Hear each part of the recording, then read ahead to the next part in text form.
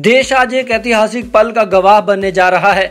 भारत का अपना चंद्रयान 2 चांद के दक्षिणी छोर पर पहुंचने वाला है और इस ऐतिहासिक पल के साक्षी बनने के लिए स्वयं प्रधानमंत्री मोदी बेंगलुरु पहुंच गए हैं। आपको बता दें कि पीएम मोदी बीते कल रशिया के इकोनॉमिक फोरम में शामिल हुए थे, जहां उन्होंने रशिया को $1 बिलियन की आर्थिक मदद का वादा किया था।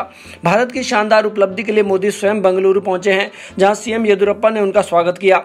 आपको बता दें कि आज 1:30 से 2 बजे के बीच चंद्रयान का विक्रम लैंडर चांद की सतह को छुएगा।